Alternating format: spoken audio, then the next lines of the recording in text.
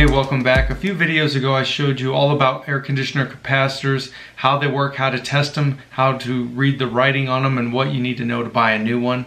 All things like that. In this video I'm going to take you along with me where I actually change one. So I'm not going to cover everything I did in the last video, but I will put a link to that and you can check that out. And I definitely recommend that you do, because there's a lot of important information in it. But what you need to know is the safety before you even get into this. So I'm going to cover that right now.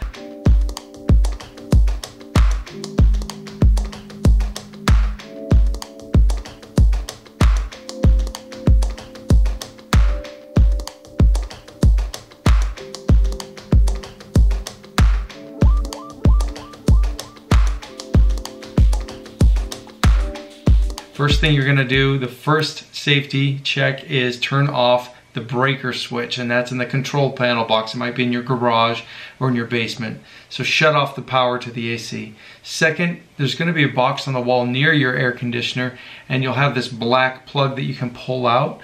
If yours is really hard to pull out, it might be because there's been sparking inside and it's kind of welded the plastic to itself. So you might have some trouble pulling that out. It's a little difficult anyway, but I've had a few that were really hard to get out just because the plastic melted. So once you've taken that plug out, the third thing you're going to want to do is once the panel is opened, you can get a voltmeter and test to see if there's any current. And you can do that where the wires hook up to those terminals there, the exposed terminals. Just follow the power. Now remember, this is 240 volts. It can kill you easily or really mess you up. The other thing you're going to want to know is, before you get into messing around and pulling the leads off here, the connectors off here, you're going to want to discharge this. And I don't show all these steps in the video, you know, step by step. It's mostly in the last video I show you all the little steps. But what you do is you take, when this is still hooked up in your air conditioner, you're going to take your screwdriver and cross common to Herm and common to fan, and you're just shorting those. Now you're going to do it with a screwdriver where you're not touching metal, otherwise you're going to get zapped too. But these can hold a charge for years, even if the air conditioner hasn't been on for a long time. So anyway, with that said, let's get going.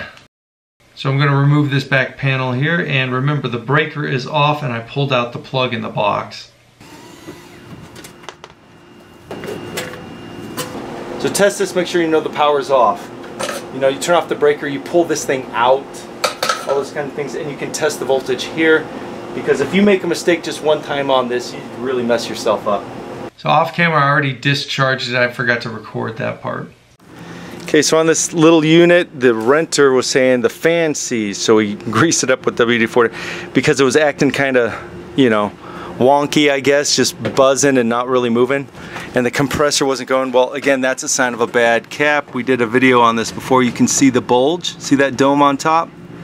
Super simple to replace these and get it going again. So all these connectors are not that confusing. If you watch my other video, I'll post the link right now, and you can take a look at that, make sure you get the right one. So we're just going to swap this, put it back together, clean out this stuff like this dog hair and dirt, maybe comb these little fins there to straighten them up, and this thing should work just perfect. Alright, so just for reference, the yellow's on Herm, red is on C, which is common, and the, what color is that? Black is on fan. So the only trick is getting one of these, because a lot of the AC guys won't sell you one. So you're going to have to find a store, and Home Depot and Lowe's don't sell these either. You're going to have to find a local store that sells these, or buy them online. The only trouble with that is you're probably really hot and you want to get this going, but sometimes it just you just got to wait.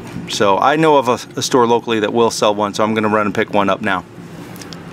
We're just going to close this up to keep it safe, so that, you know, it's not a danger to anybody while we go get a new part. And then we'll reinstall it. But yeah, it's just like I thought it was, bad capacitor, but you never know for sure. It's just usually that. Oh yeah, so 30/5 microfarad. Is that 370 volts AC? Here we go, 30 and 5 microfarads at 370 volts. is going to be a perfect match, and it actually is the same size, even though a lot of times they're not. So on this one, yellow goes to Herm. That's the compressor. The red goes to common. And the black is on the last one, on the fan. Again, watch my other video if you need more information on capacitors and which ones to buy.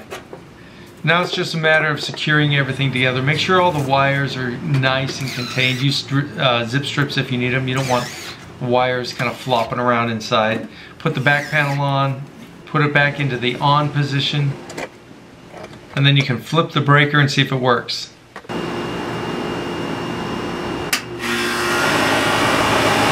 So in this case it was success, and again I wasn't surprised because this is the #1 failure for air conditioners. If you have any questions, go ahead and leave them in the comments section. I'll do my best to answer. Have an awesome day, guys. Thanks for watching.